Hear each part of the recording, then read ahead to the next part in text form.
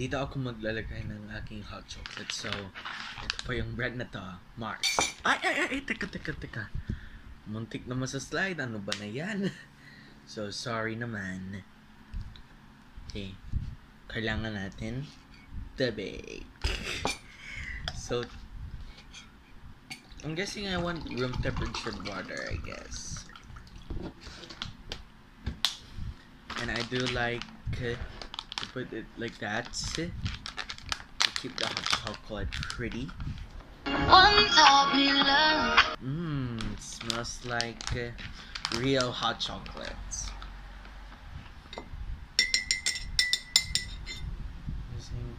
Like that.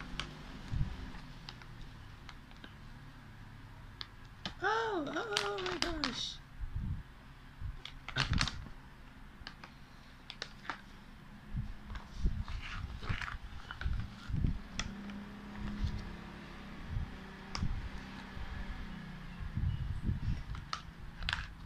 Wait lang, I'm guessing we need a big scoop for this.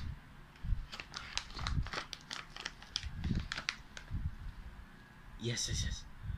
Put it up there. Super moist. Moist and decadent hot chocolate. Joke lang, char. Tapos, kailangan natin ng gatas. Wait, I think I have something to do with something.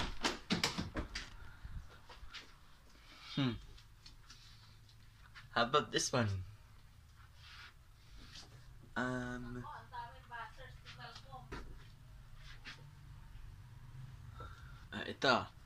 Itong shirt ni Dad. Para pala siya, si Gio, ano yun ba yun? O, nag-apologize siya.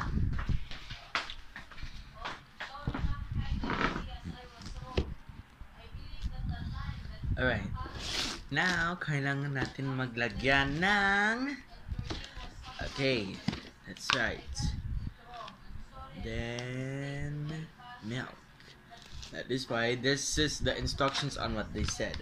Add milk.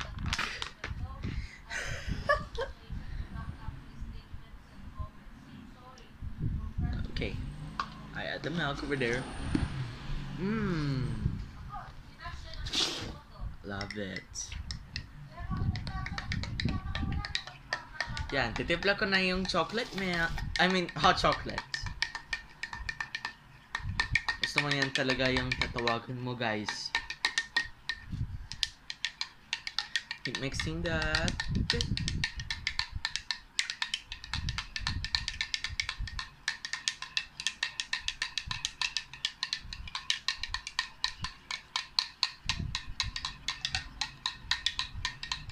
But I cannot have hot chocolate because it's very absolutely delightful to my heart but it's basically really my favorite drinks at all time because I also drink hot chocolate in McDonald's while it's breakfast time while we're trying to pick up Mom. Ayan, tapos na. So, tikman muna natin. Ay, wait lang. Kailangan natin just the spoon needs to go to the sink. Oops. Right, so now, what are we waiting for, guys? So I'm guessing we're now done mixing the hot chocolate, and then this time, let's do the taste time. So, cheers to all. Let's see.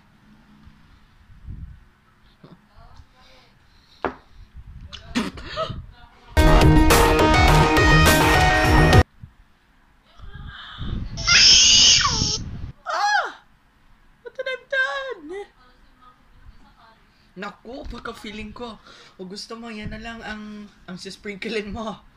Oh dear, what did I've done? Sorry, Dad, that's not even a pressure. Right. Okay, hindi ako gaganti talaga sa nanay ko. Well, that's not exactly for sure can be.